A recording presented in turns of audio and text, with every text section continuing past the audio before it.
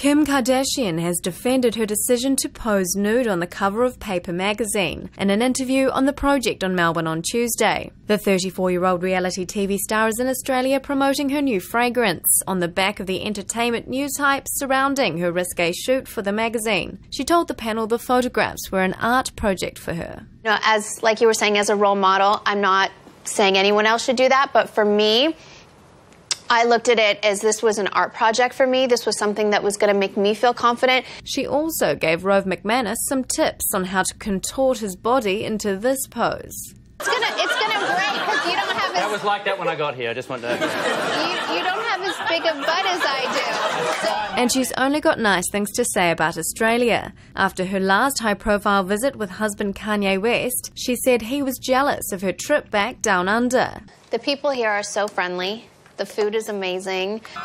The Tim Tams. Tim Tams are wonderful. I had one on the way out. Saying all the right things to keep her fans impressed by her down-to-earth attitude on the show, she amused the panel, describing how she boarded her plane on Tuesday in Sydney from a ute, as opposed to the fancier vehicles she's more accustomed to. Did you think about jumping in the back, the actual tray part and hanging on? That would have been a fantastic I didn't think of that. Maybe I should have tried that with the champagne glass on my butt, holding on.